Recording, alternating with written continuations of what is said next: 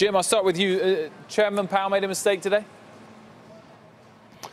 I don't necessarily know if he made a mistake. I'm not sure he had a lot I think the market looks at it that way, but I'm not sure he had a lot of choice. Look, this month, we've saw the rate of core consumer price inflation and the rate of core producer price inflation both accelerate from the month before, and both are near their highest levels of the entire recovery.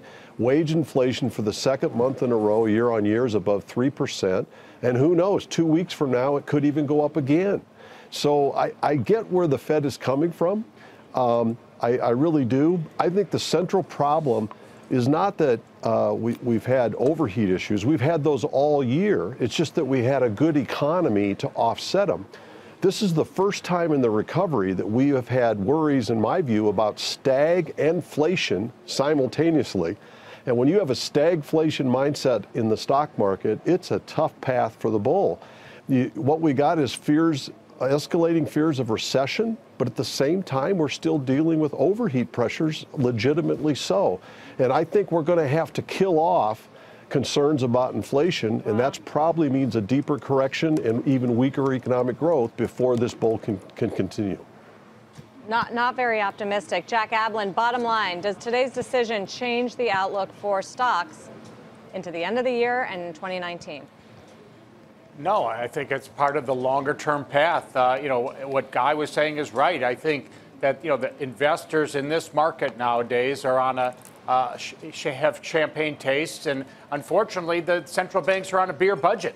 One of the things I worry about is that, while certainly you've got a Federal Reserve that has tightened for the last few years, we still have roughly a $14.5 trillion quantitative easing stockpile built up, and yet we still have $7.5 trillion of bonds worldwide with negative yields. So if we do start to slip, I'm afraid that a lot of the investors are going to be looking for another bailout, and the central banks just don't have the wherewithal to do that. So I believe, just like Powell, I think Draghi and others need to start really ramping up their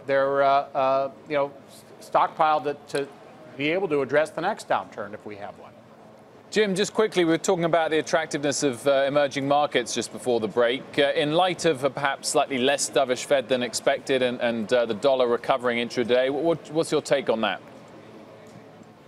I like the emerging markets right now. I think it's amazing and it's somewhat surprising that they have outperformed here in a more than 10% correction in the U.S. stock market. They've gone down only about half as much, and they've actually been a market performer now for 3 years.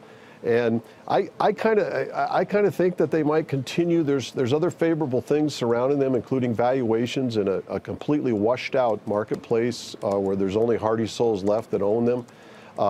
And I kind of think that they're going to lead the rest of the way in the balance of this bull. If we have a bear market, I don't want to be hanging out, but otherwise I think they're a good bet right now.